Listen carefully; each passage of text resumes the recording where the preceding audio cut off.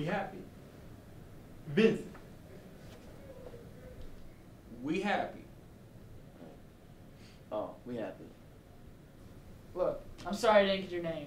I got yours, Vincent, and I got yours. My name's Pitt, and I know you ain't talking your way out of this. I just want you to know, I just want you to know how sorry I am. Things got messed up between Mr. and Miss Wallace and us. I had the best intentions. I never really... Oh, I'm sorry. Did I break your concentration? I didn't mean to do that. Please continue.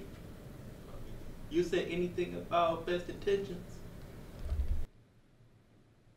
What's the matter? Oh, are you finished? Oh, well. Allow me to retort. You know what Marcellus Wallace looked like? What? What country you from, man? What? What? It ain't no country I ever heard of. They speak English or what? What? English, motherfucker? Speak it? Yes, yes. Then you know what I'm saying. Yes. Okay, do you know what Marcellus Wallace looked like? What? Say what again and see what happens. I dare you. He's black.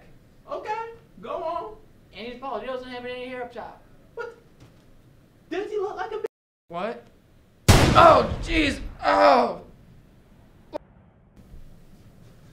I'm gonna ask you one more time. Does he look like one?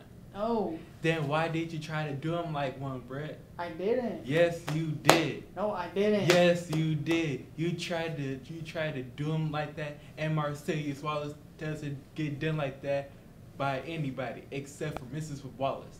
Let me ask you another question. Do you read the Bible? Yes. Well, I have a passage that fits this occasion.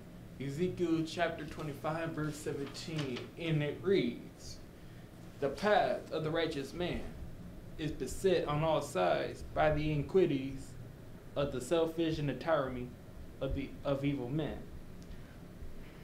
Blessed is he who in the name of charity goodwill shepherds the weak through the valley of darkness, for he is truly his brother's keeper and the finder of lost children. And I will strike down upon thee with great vengeance and furious anger those who attempt to poison and destroy my brothers. And you will know my name is the Lord when I lay my vengeance upon thee."